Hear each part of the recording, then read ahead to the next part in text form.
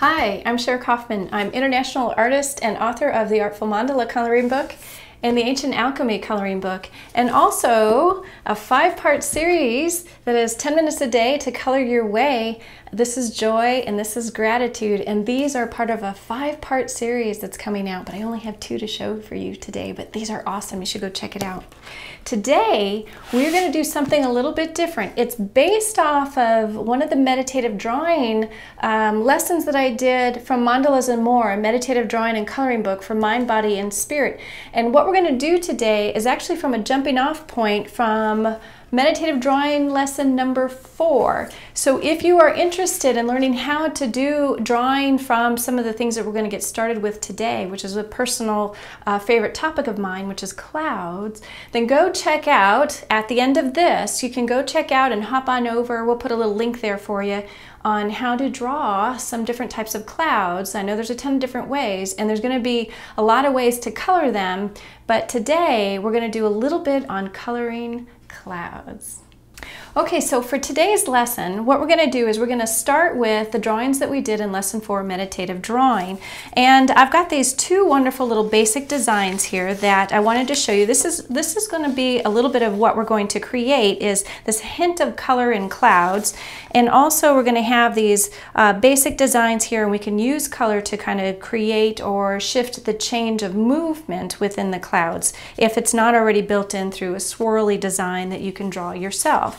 So what I did in the Meditative Drawing Lesson number 4 was I created these little clouds here to get us started.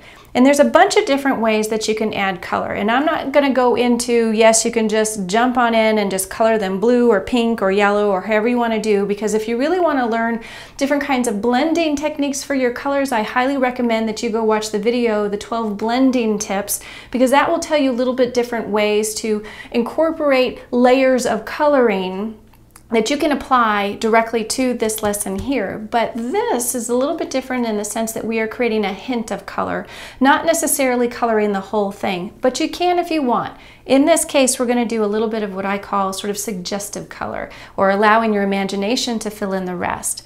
So for this here, I thought I would show you one of the ways that I really like to do coloring in this particular style here is I like to do sort of random spots of color.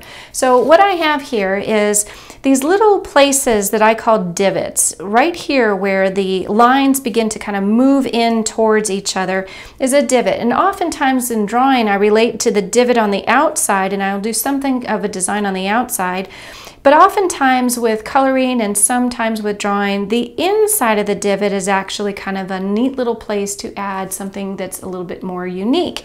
Such as, this could be a divot here, but we've got a built-in swirl, and so that inside divot has something swirly that we can play with. So I'm not going to go too deeply into shade and shadowing, but we can have this sort of general idea if that we're going to pick the left side of a line, then we'll pick the left side of most of the lines to give some type of continuity of how our light is bouncing off of things, or at least we want to give the illusion of that. So one thing that I am looking at is that I'm about to contradict what I just said, and that I'm very interested in the underside of this place right here. And I'm also interested in the top side here. So the left side would technically be, you know, over on this side. I'm going to do the middle. And I'm going to put in a little bit of a darker layer of my pencil here, because I'm going to use one of my solvent-based solutions to create a blending effect. And this is something that you can look at the 12 basic blending tips on the coloring pencil. But what I'm going to do is I'm going to add just sort of some touches of color, just sort of randomly. I've got this idea that I like that these swirls are maybe a little bit in front, so I'm going to create shadow behind. I'm going to add a little bit on this side here and a little bit on this side here. And I think I'm going to do a little bit on the underside. And I really like adding a little bit of color to, I think, to some of these divots. And a little bit of color here. And you'll notice I'm kind of going off a feel here, not necessarily that I have a particular order or something that I'm creating a particular pattern for, but I do want to emphasize a little bit of the swirling action, so I am trying to make sure that I add a little bit of color on the outside of these swirls here. and maybe a little bit right here in this little spot. Okay, and that's all I'm going to add for this particular color here. And what I'm going to use for right now is a blending marker pen. So this blending marker oftentimes will have a nib base or a brush tip. And another type of marker will also have, I'll show you an example of this here, is a chisel edge and or another nib edge here. But I'm going to use the one with the nib, which is going to be the other side, because I'm going to be going into smaller places and I want to have a little bit of some concentrated application of this alcohol base that actually is designed to kind of move a wax pigment. And so I'm going to use this to my advantage and create these little soft strokes and circles and just begin to feather this out in these little spaces here. So I'm basically taking the color and I'm beginning to move it in a way that's going to add a little bit of a wispiness to how this color was originally applied, which was just more of those straight lines, right? So I'm going to move this around here a little bit this way. And you'll notice as I begin to move this that one of the things that I'm a huge advocate for is rotating your paper, whether you are coloring or whether you are doing meditative drawing. And this is to keep it so that it is easy on your wrist, that it is not something where you're putting your body into a weird position, because as soon as you put your body into a weird position, then you're not really concentrating on what you're doing anymore. You're more concentrating on what is uncomfortable, and then that's not so much fun anymore. So you want to make it fun and enjoyable and relaxing for you. So sometimes what I'll do is I'll do little circles to begin to kind of grab some of that pigment and move it out. And sometimes, I'll show you an example here, sometimes you can go into one of the deeper, darker spaces and you can pick up some of that little bit of that pigment and add it to some place that doesn't even have any that's on the paper. That's kind of one of the cool things about these alcohol markers here, is that they absorb some of the pigment in and you can use that to your advantage. One of the things that I also like to teach is that if you really know how one of your tools works, you can use the little idiosyncrasies or the things that most people don't like about a tool. You figure out how to work it to your advantage. So what I would say is if you've got one of these colors that you're working with here, you might not want to put blue inside of a yellow crayon. It will change the color, correct? But if you are using it to your advantage to add color someplace on purpose, then you're using your tool in a way that is maybe a little different than you thought. Okay, so you can start to see that this is adding a little bit more of a wispy effect. It's softening these harder black lines, and it's allowing your imagination to kind of fill in the rest. The imagination of the wispiness of the clouds. Rotating my paper. Now you'll notice, if you're paying attention really closely, that this alcohol marker with this particular technical pen is grabbing a little bit of that pigment. You'll notice a little bit of gray right there. In this particular case for clouds, I don't mind that at all. I don't mind that there's a little bit of gray that's showing up, because clouds kind of have that kind of effect, right? They have a little bit of a shadow side that can be a little bit on the gray side of the spectrum there. We're almost done with this.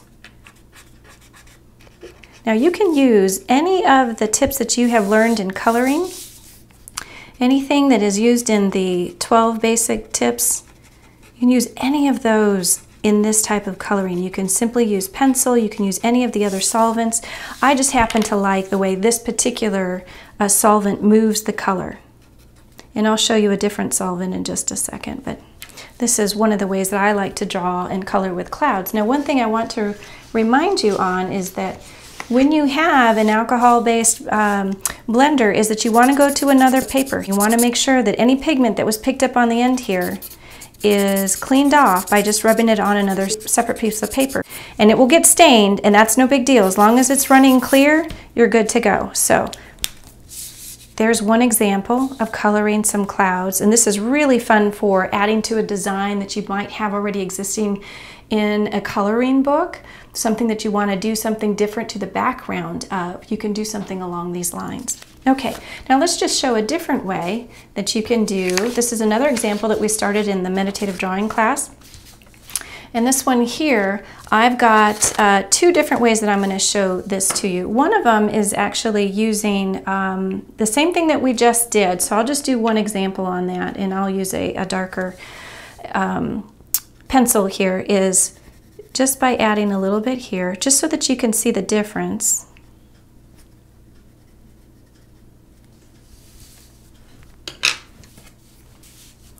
So if I use my alcohol-based blender pen here, you can see how it takes that wonderful little color and just kind of brings it outward. It sort of softens that space. I'm going to take this over here, make sure that it is, oh, picked up a little bit purple. Okay, and then once it runs clear, I'm good to go. Okay, now the other thing I want to show you is a water-soluble pencil that is often very popular to create a kind of sort of wispy or watercolor effect this way. And so we'll do this example on one of these here. And this one happens to be a type of pencil that gets more brilliant and once water is applied to it. You do want to be mindful if you're doing this in coloring books, because coloring pages do not often accept water-based applications very well. The paper just is not designed to be multimedia. But if you're doing something like a greeting card, if you're doing something of a design on your own, this is something that you can certainly play with. So something that I've got here is a little bit of water, and I'm going to do, this is just a flat brush here. I'm going to dip a little bit of water in here, but one of the things I really highly suggest is that you take a paper towel and you want to blot out the excess water, because you really want a damp brush, but you don't want a wet brush. And then you're going to just very gently begin to move this color.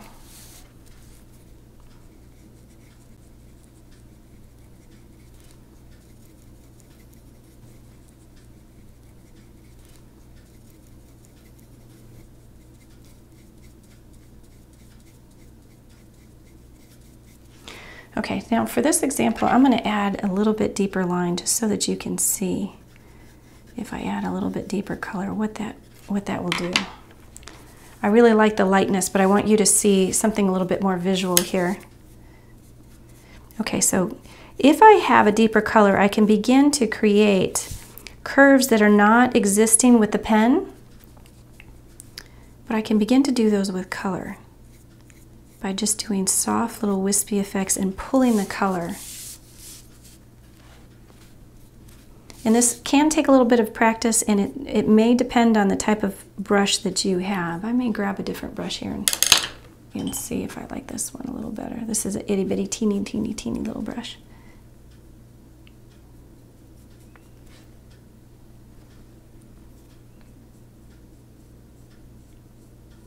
I want it to be a delicate little wisp of color here.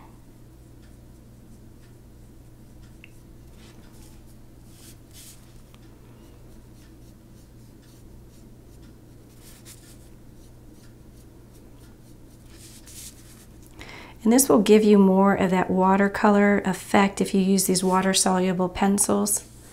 This one happens to be Inktense, and so it's going to get a little bit deeper in color than some of the other pencils do, which I kind of like that it has an intensity of color that it holds.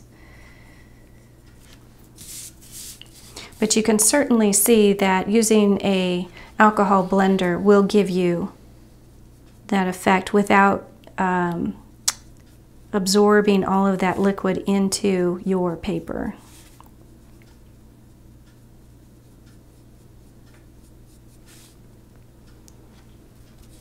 I'm going to see if I can add a little bit of this to my pen. Okay, so I'm going to grab a little bit from this area here that has a little deeper pigment on the paper and use that almost like a like watercolor where you can dip into those little dry palettes. I'm picking up a little bit of the pigment here and just using that in a different area. Okay, so that's just an example of using a little bit of color to create some little swirly type things when you have an actual drawing that you're playing with, or something that you've drawn, an actual design is that you can use. Here's my example from my previous, is that I actually did a little bit of a swirly action with my pencil and then just softened that with my brush. And then what we have here is an example of where you can imply. I'm going to do the same thing that I did with my original, which is I'm going to take a pencil and I'm going to imagine where the cloud might be. So I am going to take here and I'm going to just draw a little design here. And I'm going to imagine as if my cloud went this way and it had a little poof, and I imagine that it's continuing to go. And I'm going to do this, and I'm going to imagine, and I'm going to imagine that it kind of connects. And so I'm just going to kind of create the illusion of where a cloud might be. And I'm going to use this alcohol-based marker once again, and I'm going to use this as a blender to soften the areas around these clouds. And what I'm doing is I'm doing these little circles on purpose so that they can grab the pigment and begin to move it outward.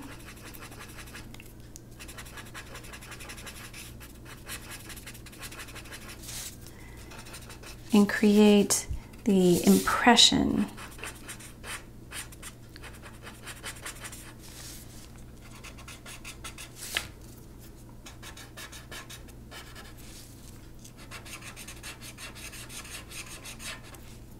By just grabbing this pigment.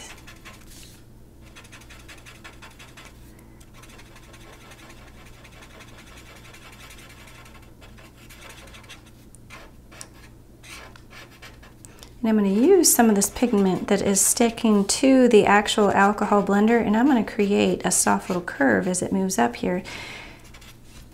So again, if you use the tool to your advantage, you can actually create some soft shadows by just continuing to move that pigment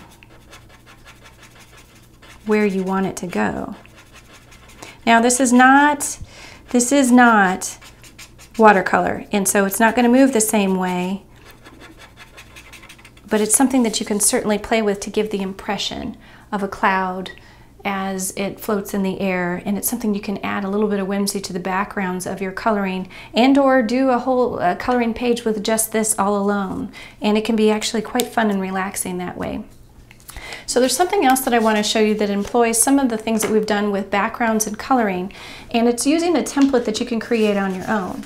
And so I'm going to show you a little bit of what I mean by that. So this is just a 3x5 card. You can see that here it's got the lines on the back, but what I'm interested in is just one of these sort of designs where I used some scissors and just cut out what a cloud might look like. This is the piece that I'm going to be using. I'm not going to be using the cutout pieces where it has this part.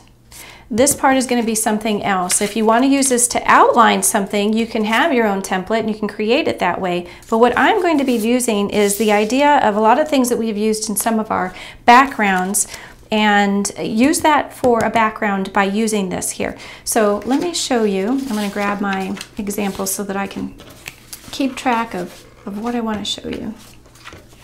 Okay. So one of the first things that we can do is we can do something that has to do with, say, eyeshadow. Now eyeshadow comes in a lot of colors, and so that's one of the fun things about using eyeshadow, is that you can create kind of that sunrise or sunset type of an idea, depending on the paper that you're using and the type of application. If you're interested in different ways to apply the eyeshadow, please go look at the coloring backgrounds video, because that shows you a bunch of different ways to apply eyeshadow. Today we're just going to be using the applicator that the eyeshadow came with. And the eyeshadow that I'm using is just literally from one of the dollar stores that's local around me. So you use whatever you have, and I'm just going to put a little bit of this here, and I'm going to use this template here. Now what I'm going to be doing is actually drawing on my actual template and letting it kind of move into the paper that I am using. Whoops, I moved it. Oh, well there you go. Oh, that's okay. I'm going to use just that. And then I'm going to apply a little bit maybe over here.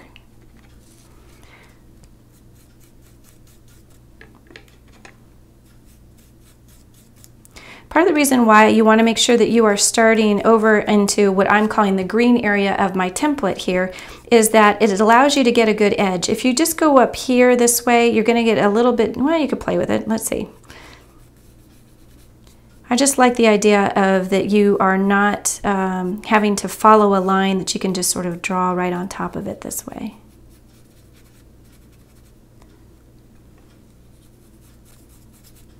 I'm just adding a little bit more color right in this little area here so that there's this puff that begins to take place. Okay.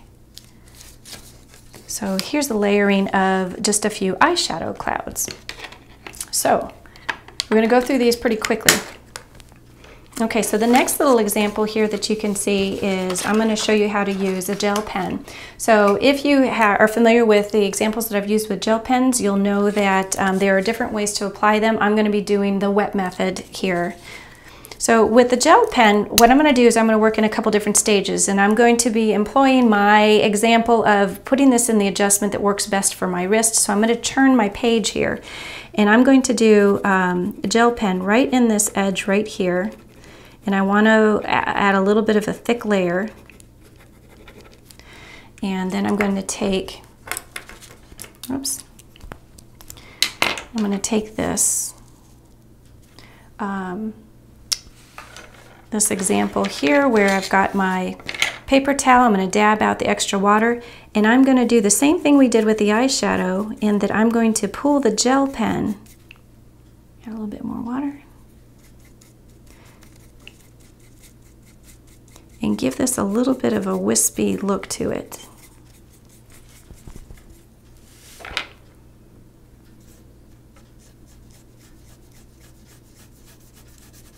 This one has a little bit of too much water on that, but that's okay. Okay, and then I'm going to add some gel pen over here.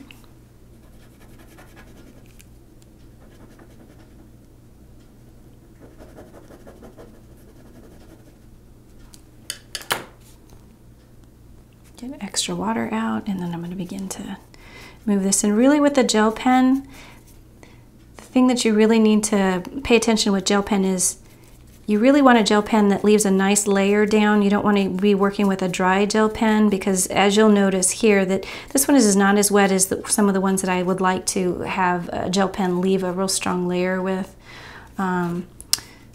But it will do the job for what I'm playing with right now. And then I'm going to go ahead and finish this here. Whoops, I just drew on my paper. That's okay, we'll see what that looks like.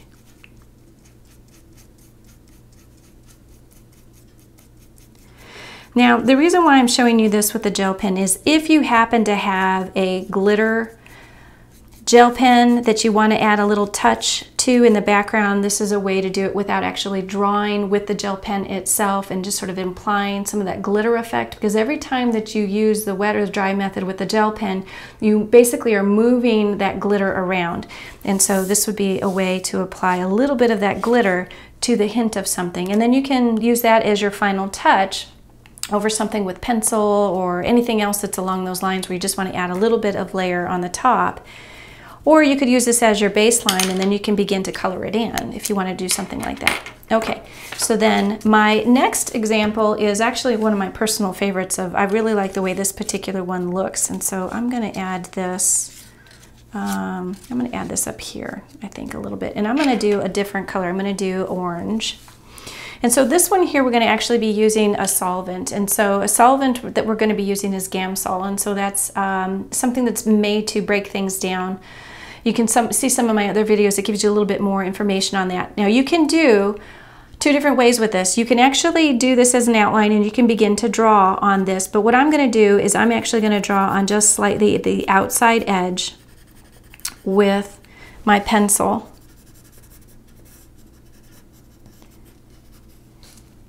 And this is for those crafty type people that want to do something where you have to kind of make and create your own little thing. And this is a really fun one to do. So what I'm going to do is I'm going to just gently leave that there. And I'm going to use Gamsol that I have in a little glass with cotton balls. The cotton balls prevent it that if it were to ever tip out or tip over, I'm not going to end up with a huge spill of a solvent. It's going to pretty much stay here, but I can still use this. It'll be contained within the cotton balls. But you do want to close this when you're not working with it. So one of the things that I'll do here is I'm going to use a brush. In some of my other examples, I've used different things to move the Gamsol. But in this case, I'm going to actually use a brush. And I'm just going to use a little Gamsol on the brush. I'm just going to cover that for right now. And I'm going to take my brush, and I'm going to do the same thing as we did on some of the other examples. And I'm going to begin to move the pigment onto the paper.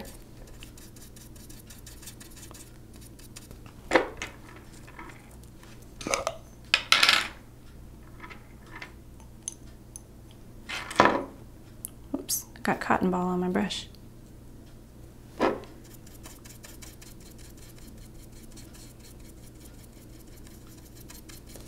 Now, one of the reasons why this is probably one of my personal favorites is I really like the soft, gentle result that I get from this. I really like the softness that the Gamsol does with the pencil. If you are a watercolor enthusiast, this might be something that you would do maybe with your own watercolors, but if you don't, this is a really nice effect that you can get. You might notice that there's a little bit heavy Gamsol in that one area. Don't worry about that, it dries. But it has this really nice little sort of wispy effect that can happen. Let's see if I can do a little bit just right here. Just to add a little bit.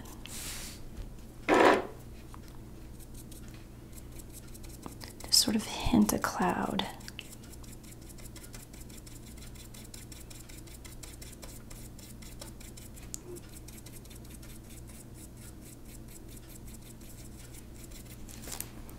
Okay, so there's just sort of this hint of a cloud that's in there. And I'll show you an example that I did with this same pencil and the Gamsol here using you can see the actual template that I used, and this could actually be clouds, beginning of a sunrise or sunset, or it could even be something that is in the desert. Maybe perhaps it's something covered up through sand. I mean, there's all kinds of creative ways that you can use your templates this way and use this as a base to get started with. Okay, and then the last thing that I want to show you is I'll do a little small cloud here. I'm gonna, before I move on, let me do my brush here. Be responsible about my poor little brush. It does such good things for me. Okay, is that one of the things that we did in the very beginning, which is using the solvent. And so here's my pencil here. I'm going to show you two different ways on this same one here. So here, I'm just going to do the edges. And then here I'm going to show you what happens if I do it as a trace. Just so that you can see, if you're curious, what that looks like. Okay? Okay, so here I'm going to actually use the chisel tip of a blender marker.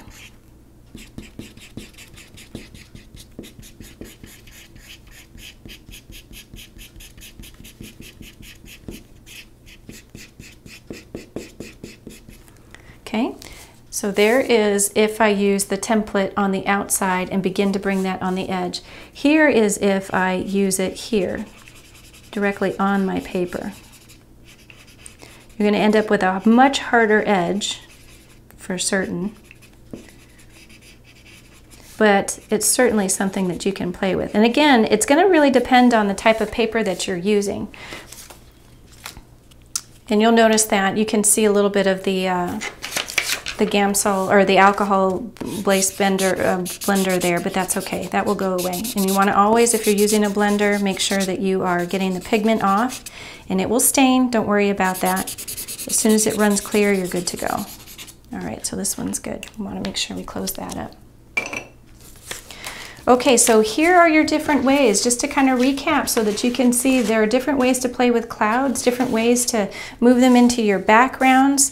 You can do something where you're doing a hint of color, You could do something where you're creating an actual outline of something kind of poofy, or you can do something where you're using color to imply a cloud in the background there. So here are some different ways just to take a quick little look there of different things that you can do to add to your backgrounds or to enhance an image that you're already creating, or maybe one of your coloring books, something that you want to do in the background that's a little different. Sometimes those white spaces can be a little daunting and you're not sure what to do with them. If you're not sure, go check out the coloring backgrounds videos, or do something like this where you begin to add your own designs. Allow your creativity to come on through. Thank you for joining me for this little lesson on how to play with clouds. I know there's a lot of different ways to color clouds out there, and there's some that are actually more realistic, but at least this will give you a jumping off point and how to play and how to doodle. If you are interested in learning how to draw some of the basic cloud shapes that we were doing here, please go hop over to the Meditative Drawing Lesson number 4. It's a basis of everything we've learned in lessons 1 through 3, but if you're into coloring, that is enough information in lesson 4 to get you started to doing your own clouds and your own backgrounds, or for your own creations, maybe a birthday card or something along those lines. Until next time, I'm Cher Kaufmann from the Drawing Desk. May you find more color in your day.